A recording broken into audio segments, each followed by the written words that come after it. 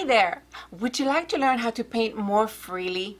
In this video, I show you how to turn a simple sketch into a beautiful artwork. Join the painting party! Hi, I'm Natalie, and on this channel I give you painting tutorials for beginners as well as for artists who want to try something different. For the past 3 years, I've been doing painting workshops here locally with my company called Pause and Paint, and now I bring the painting party to you. So if you haven't done so yet, please subscribe to my channel and hit the little bell so you can get my notifications. As always, I give you notes and everything I use for this painting, so please check the description below.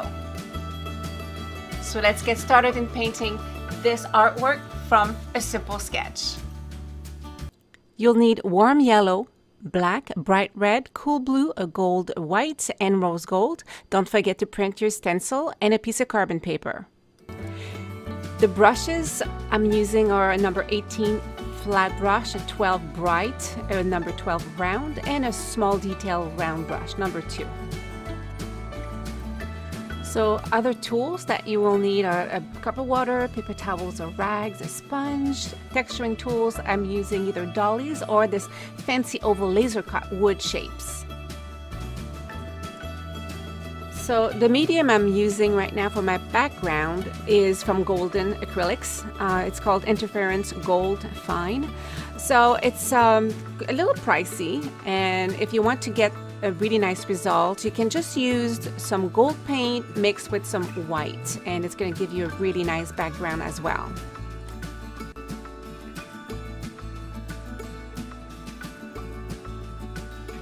Now I'm using my little laser cut shapes to add some texturing in the background.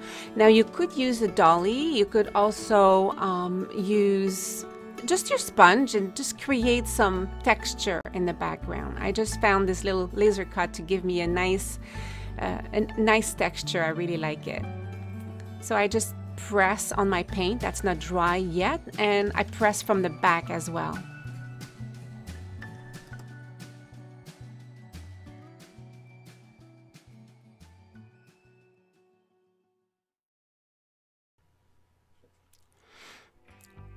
Now I'm just showing you how it really shimmer. I love that medium for a really nice shiny effect, but like I said, white and gold would be a very nice background as well.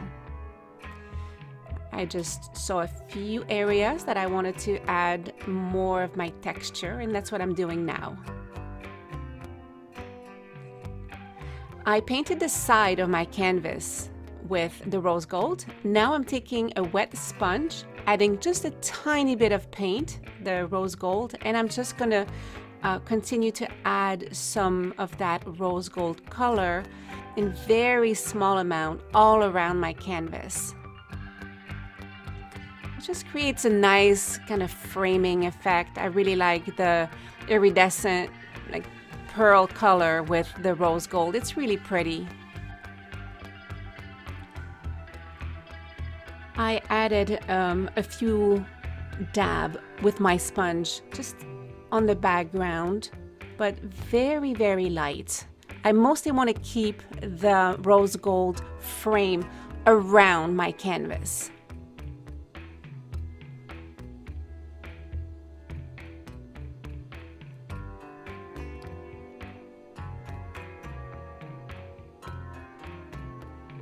I'm gonna have a cup of tea and come back in 5-10 minutes when everything is dry.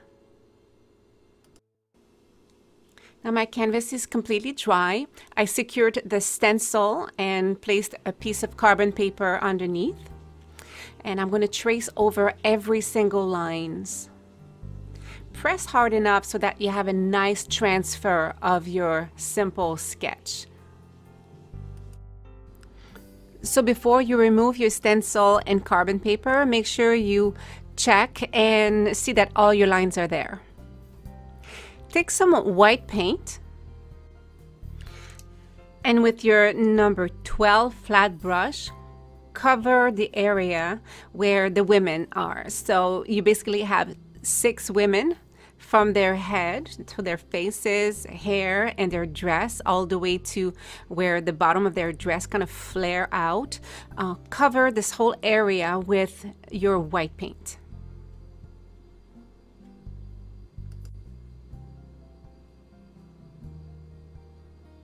You want to apply the paint with a thick to medium thick layers, but you should still be able to see your guidelines.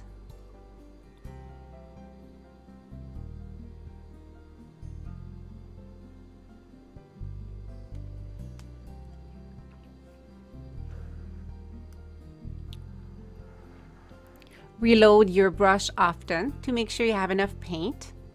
And you should see how the contrast between the pearl effect of your background with the flat texture of the white paint already gives you kind of a really cool effect.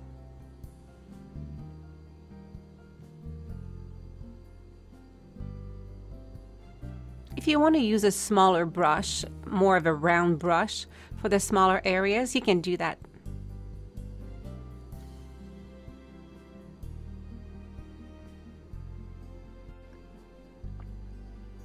So wait maybe 2 to 3 minutes for the paint to dry a little bit. It doesn't have to be entirely dry.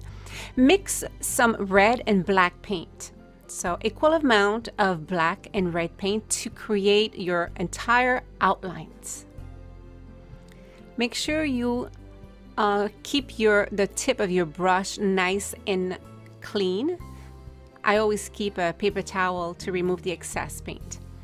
I also keep my stencil in my hand just in case you miss some of the guidelines, because we painted over them. Even though you should still be able to see them, just have your stencil, your illustration handy so you don't miss painting any guidelines.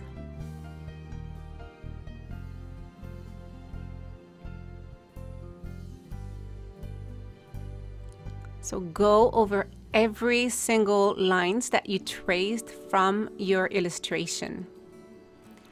This is a very simple illustration, and I did this sketch when I was at a Beth Moore event. It was very dark in the room, and I was just so inspired by her devotional, and I was with some friends, and they were listening, taking notes, but I had my sketch pad with me, and all I could do was draw. I was so inspired by what she was saying, and she was talking about women at this point, how women are stronger together. And I created this sketch of 6 women worshiping, standing in a circle, and obviously being stronger together. And I really love that sketch so much. That's why I didn't want to change it. I really followed the exact sketch, the exact very simple sketch I created that day, and I wanted to keep the simplicity of it, but add color and do it with paint.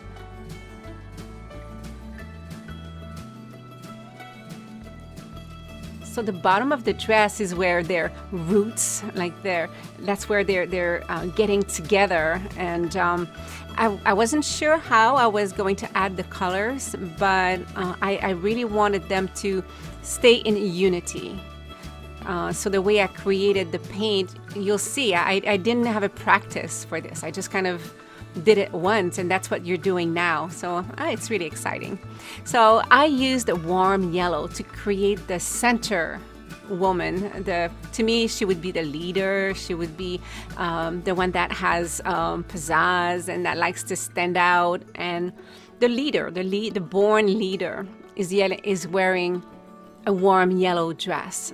So with your medium number 12 round brush, just use the pure warm yellow and cover the entire area of her dress.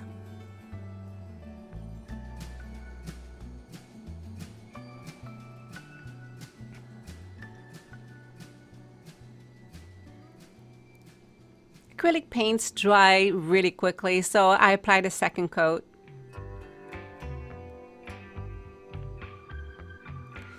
The way I do the little brush strokes at the bottom like that is to like almost represent her seeds, what she's sharing with the world. So the color of her dress, I made those brush strokes at the bottom to represent her in the soil. Now I mix some black with my red. So mix it well. Use the same brush. We're using the round number 12 round brush, and cover the area of the woman next to her. Actually, it's the woman having her back to us. So it's the woman facing her, basically. I wanted to contrast already with the warm yellow. I put some black into the red paint to give a deep red tone to that color and just make a very rich red. So I cover the area of her dress, and again, do some brush strokes at the bottom to represent her and what she's planting in the soil with those rich red brush strokes. I'm gonna add more. Right now I'm going back for a second coat in her dress. Now I'm also painting the area of her dress that is kind of in the center, her waist area. So I'm just gonna do the top, so kind of going over that area of her dress. And I'm gonna also paint her waist under the arm of the girl on the left, or on my right. So I'm using my round brush. You could switch to your small number 2 round brush as well, if that area is a little small for you to reach. Reload your brush and make sure you remove the excess paint. And now I'm painting the waist. I'm applying the paint quite thick, but if you want, you can add a thin coat and go over it a second time.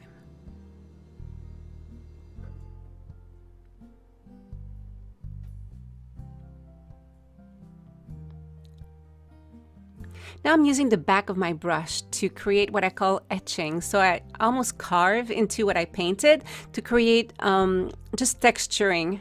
I go again and do a little bit of a line, and then I paint over it. And you can see when I add my paint, it still leaves me with that texture. I love doing that. A few more brush strokes at the bottom. And again, this is her colors. Now I rinse my brush and I'm using the pure blue. I didn't mix any other color with my pure cool blue. This is going to probably still mix a little bit with the white that I just applied because it's not entirely dry yet. So you can see that's why I'm starting to see a little bit of a lighter shade, and that's I really like that. I think it gives a cool effect. If you wanted to add a little bit of white paint because maybe your paint is drier than when I created my dress, you could add a little bit of white in your cool blue. Right now I'm just using the straight color out of the tube. I leave a little bit of a gap between the red, the deep red and blue, just to see the outline of their dresses.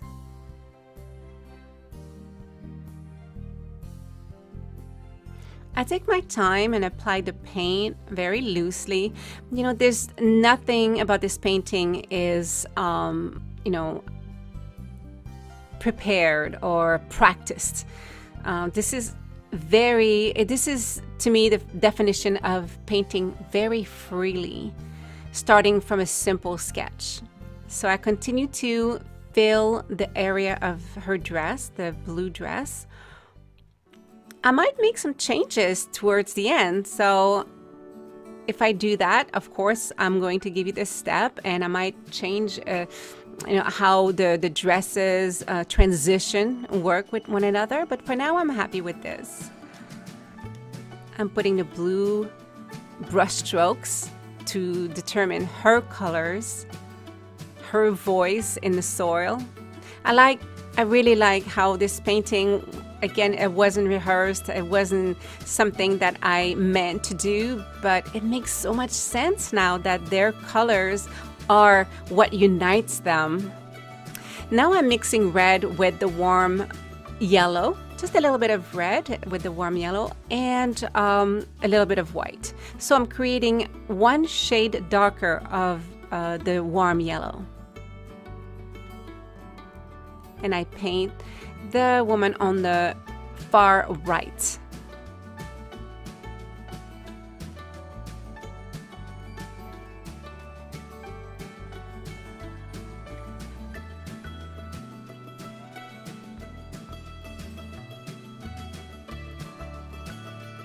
The paint dries so quickly. It's easy to just go over it and make it quite thick from like one single or just like 2 applications. I love working with acrylics for that. Again, doing my brush strokes in the soil, creating even more unity and making the painting come together.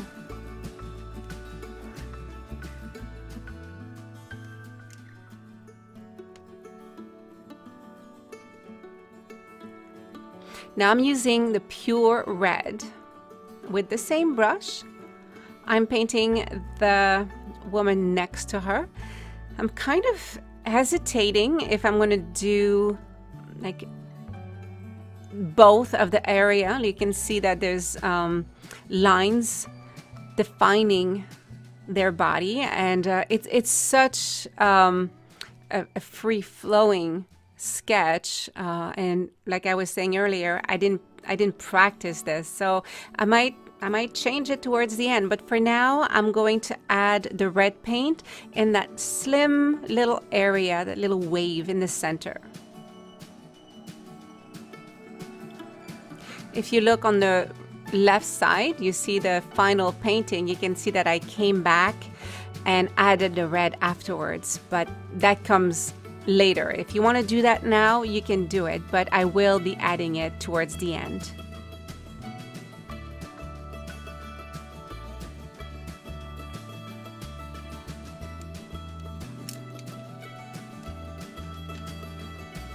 Right now I'm kind of thinking as I paint. You can see me think with my paintbrush.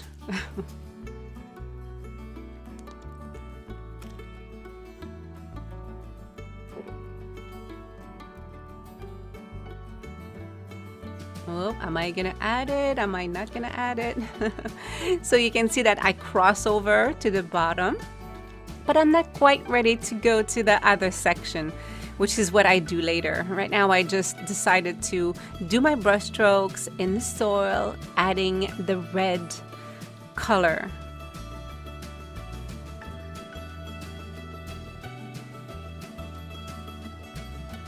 I really love the representation of this painting. When I did the black and white sketch, it was already strong as a sketch. So I wanted to keep the simplicity of it, but with paint, bring it alive and bring even more of its meaning. And I'm really happy again how it turned out, because to me it is doing what I wanted it to do with the paint, which is adding emotion and expression. Now I'm using the rose gold and I'm painting part of her garment. We can't really see that it's a dress. It's kind of just the top of her dress. So I'm adding the rose gold in that area right there.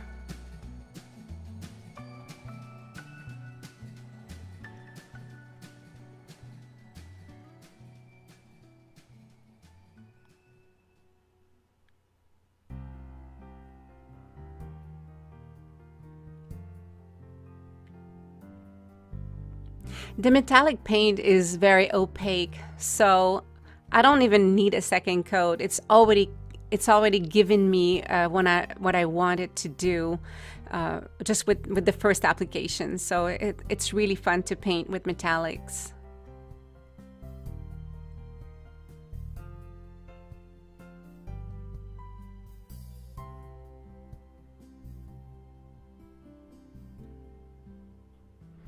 Again, applying the paint very freely, just color blocking, but at the same time, just knowing that I'm already really happy with what we're doing with the paint and the meaning of the colors.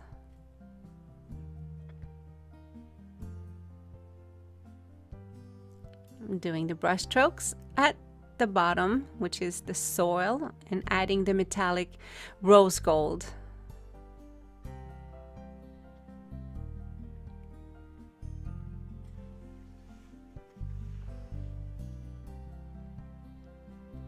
If you want to add more of the brush strokes at the bottom, you're definitely, totally welcome to do that.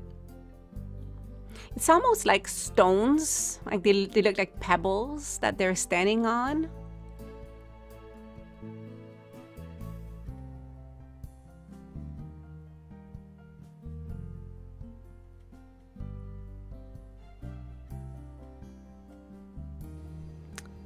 Right there, I'm adding a brush stroke on the side of the blue. That's kind of spontaneous.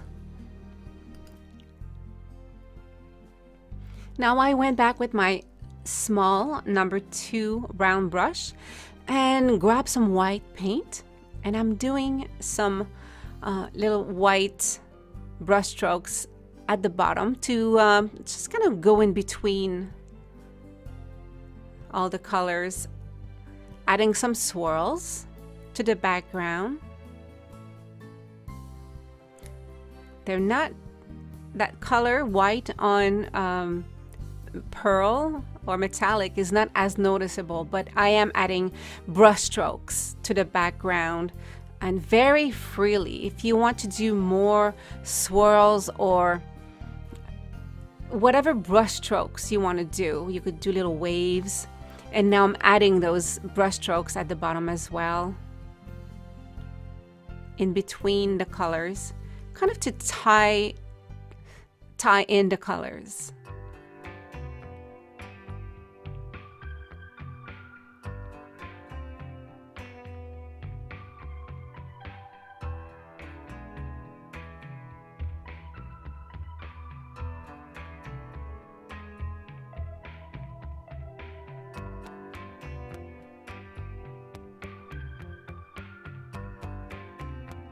I want you to be playful at this point. Just have fun with your brush strokes. And I always want to add some highlights. So of course I'm going to go on the silhouettes and add little brush strokes of white within my color blocking of the dresses. Feel free to add more, or if you want less. I'm kind of just going where the light would hit their body.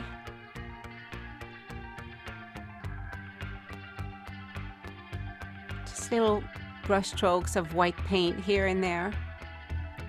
To me, it's fun to do that. It just adds some animation to, just brings everything alive. I mixed a tiny bit of blue and doing the same thing for as far as highlighting the dresses, but with a little bit of blue, the light blue. And I'm going kind of freely in the background, adding the touches of blue. It looks really pretty next to the white.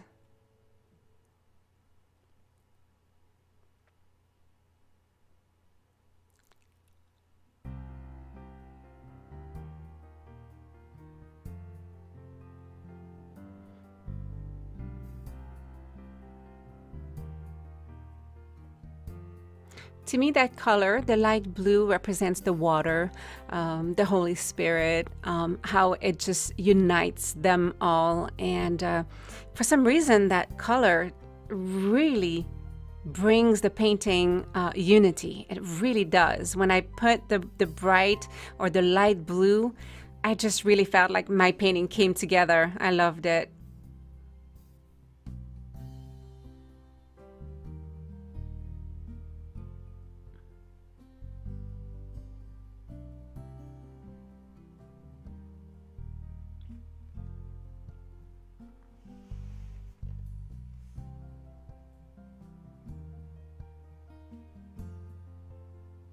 You can follow every steps that I'm showing right now, or feel free to add more wherever your painting is calling you to add more of that light blue. Go ahead. Now I went back to my round brush, my number 12, and I picked up some of the red to finish the dress, where I wasn't sure if it was going to be red in that area, but you can see that it was a good choice because it just gives more of the shape of her dress. I really like that. And I washed my brush, picked up some of the orange, so the red with a little bit of warm yellow, and just did that little area above the red dress. I'm adding a little bit of warm yellow to the center woman, and now I do little brush strokes with the warm yellow. Not too much, just here and there. You can see there's about 6 brush strokes, not too many. I'm looking for just little areas to add a tiny brush stroke of the warm yellow. Now I picked up some red, and I'm going to do the same thing, adding a tiny bit of paint in the background. Little brush strokes, little specks of red. This is the bright red. So I did a few brush strokes of bright red, and then I'm using the dark warm yellow and doing the same thing. Very small, tiny brush strokes.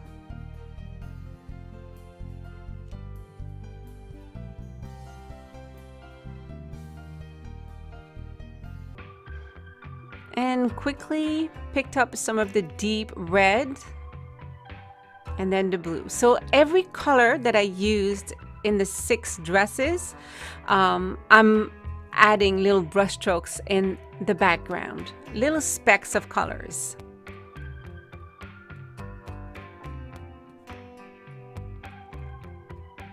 I'm going over the blue dress a little bit. And now here's the change that I made. On the, it's almost like a velvet red, I carried out her arm. So instead of having the blue in that area, I added the deep red and then a little line of white to highlight her arm embracing the woman on the left. I really love that. I hope you take the time to make that little change. It's very subtle, but it made a huge difference. I love that part. I think it really made a big difference. I'm adding last little touches of white at the bottom. Last little pieces of highlights. Oops, I'm removing a little bit of highlight I did there just to make the blue a little deeper, and I bring out her hip just to make that area a little bit bigger with the deep red. And then with a touch of white, highlight her hip. There. So for me, I was all done, and the last touch was a red ribbon and a white frame. I really hope you had fun painting with me today, and I also really hope that you'll be turning more of your sketches into paintings.